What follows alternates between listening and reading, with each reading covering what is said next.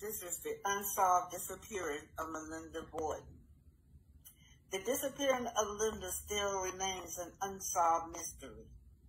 Over 100 years ago, oral history has been told by the elder, is that Melinda Borden was an unlisted passenger above the Titanic. She was traveling as a personal caregiver and with an independent European contractor. Of course, we must listen to the elders. Just listening to the elders lets you take a journey through their minds. And it's like walking through a library because they have ancestors' knowledge, because they have old untold stories. This is Black Titanic. Hit that like button, share, and subscribe. This is Black Titanic. Hit that like button, share, and subscribe. First of all, let me give a shout out to Jacobus Wolf. I found him on Facebook. This young man do terrific artwork, you guys. Y'all need to check him out. Jacobus Wolf. He also did the cover of my book, Black Titanic. But what we're looking at today, hello everybody. What we're looking at today is Brandy. Brandy and Whitney Houston. This is actually the last video of Whitney Houston where she was seen interrupting an interview with Clyde Davis with E-Exclusive. Yeah, she walked up and handed Brandy the note.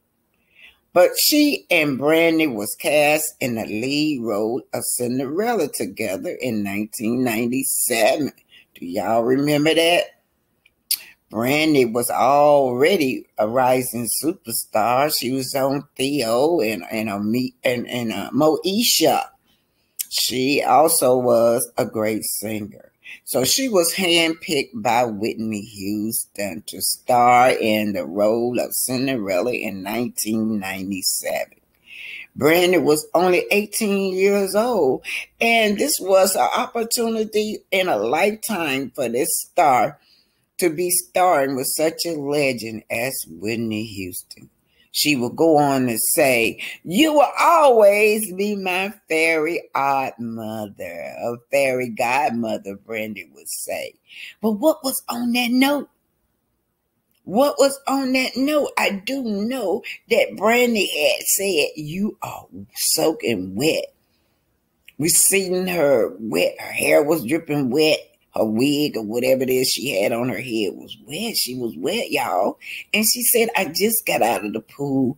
I almost drowned."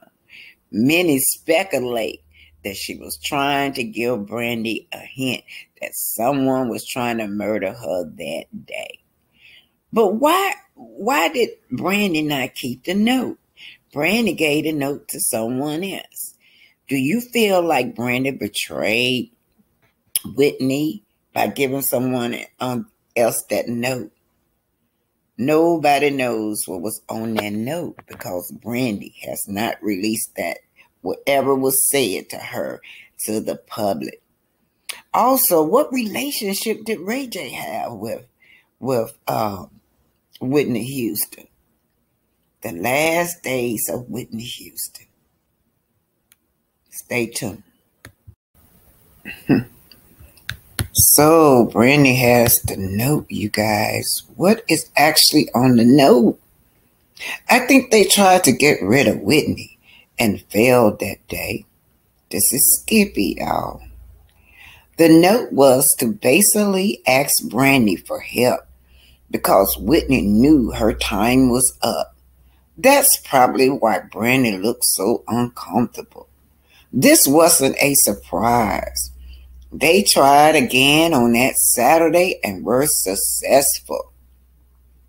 Clyde David wasn't going to allow his party to be ruined, so he demanded Whitney's body be left in her hotel room while his party was going on downstairs. That's some sick stuff. Nobody sees anything wrong weird about this? And then her daughter ends up dying in similar fashion. Shaka Khan said it best. The music industry is demonic. This is by Eclusive was interviewing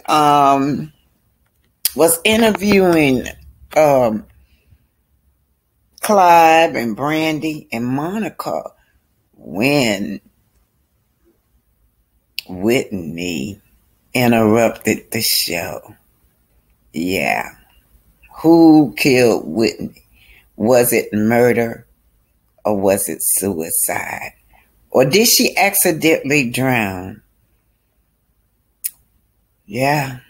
Suspicious, suspicious, suspicious.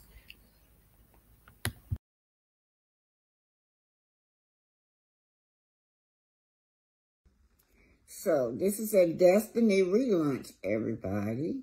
And she now realized that her relaunch is just a failure. Listen.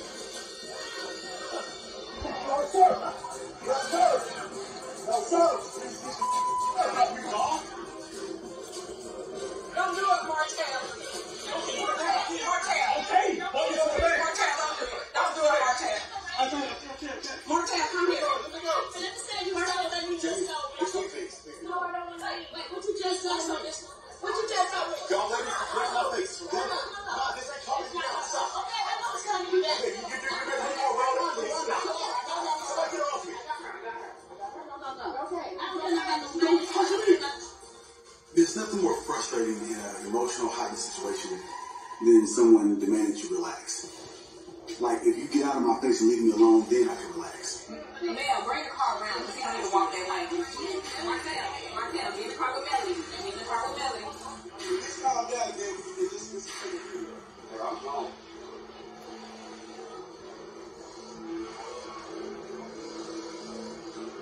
Get in the car. I know what you're doing. Get in the car.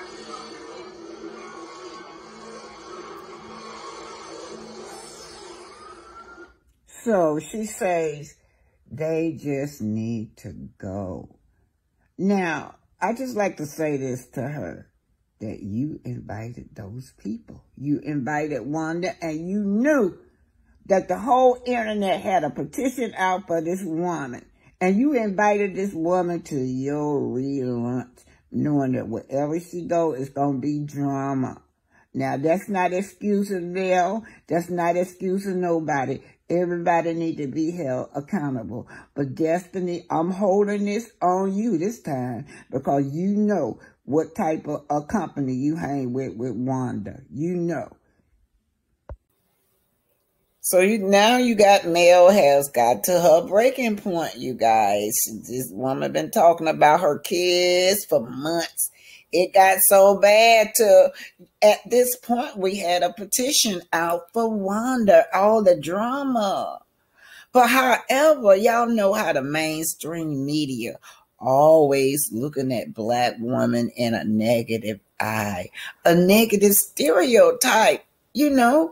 And this is what right now is going on. These three women's right here and these three men's in the back of these women's are all playing into the negative stereotype of what Black people do. Like, this is how we act. The stereotype of us being ignorant and always like to clown and fight. This is what's going on. But however, Wonder is the main problem, Destiny. And you and Melody is going through a custody battle. I will hope that the two of you could come together and lean on each other. But you got all this bitterness in your heart for Melody, Destiny. And I'm not excusing Melody. No, I'm not excusing because I think all of them out there should have been held accountable.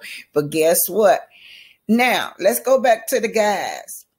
The guys in the back are discussing the baby, sugar mama. Martell is trying to tell Marceau that, Wanda has no business talking about his child, period. So Marceau, being who he is trying to spin the narrative and say that she was talking about Melody and she was not talking about his child. But his own brother had to just say, hey, look, yes, she did. She was talking about the baby too. Let's just listen, because Wanda gonna double down. B, I promise you. That's not the image we even want for you, Wanda. Don't run up behind nobody like that. Couch. Anyway, y'all tell her to come down the road.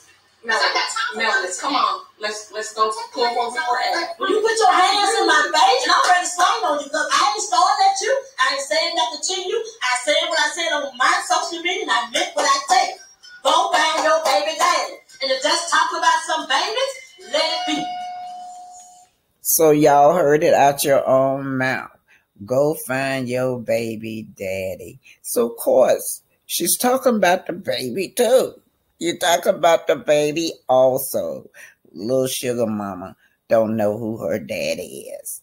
But anyway, so let's look at these three men in the back. Martell goes to the hosts and he asking them, the Scots, and asking them for a job. Y'all know that's not going to work because Scopes is under fire right now, as y'all know, with Zen Gardens and Eva Bank. They have been sued for over $8 million with this company. But these three men right here, they have a very unusual relationship. They seem like they can fight each other. They can argue. They can fall out even financially. But they always seem to mend their relationship together. But the problem is with this is the stereotypes. This stereotype that Carlos is positioning this show of black families, black mothers, our daughters, black fathers, black brothers, black son. He's playing into all the stereotypes. That's what he's doing with this show. So I didn't get into the fight that much because it just reminds me of being in elementary school. Y'all know out there in the school, at the last day of school, when everybody gonna fight, you're out there in the parking lot waiting for a fight. These are grown people acting like little children in the schoolyard, y'all. Shame, shame, shame. This show is going down to the dirt. And then Destiny, no wonder you crying because this is the week that you supposed to have been had a successful relaunch and everybody, the whole world looking at this fight outside your relaunch of Madonna. You're walking with the losers. That's who you walking with, Destiny. These people ain't gonna do nothing but bring you down, as you see.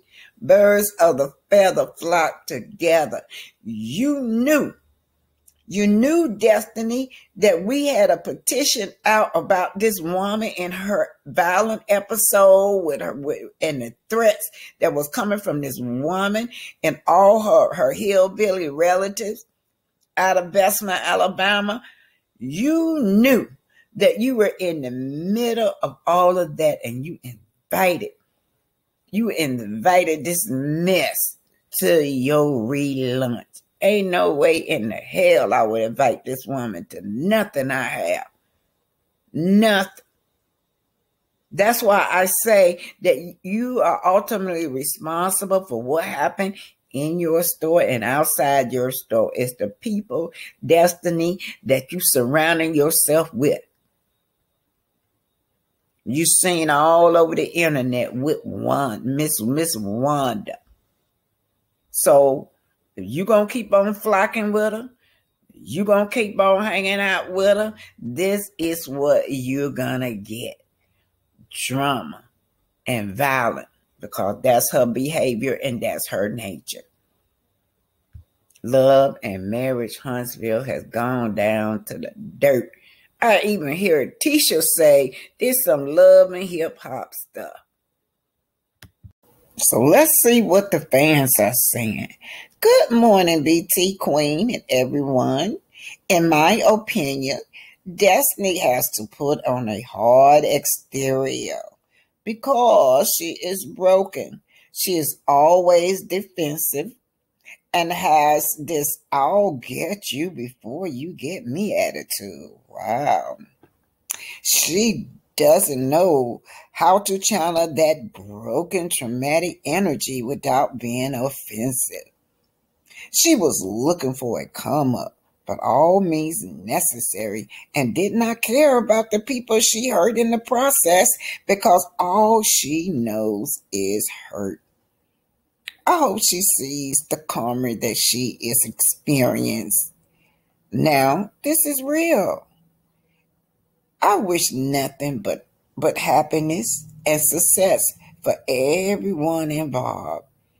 Having a bag isn't everything. A peace of mind is everything.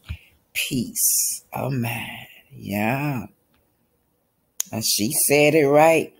There's nothing no more important than a peace of mind. Karma is hidden you destiny.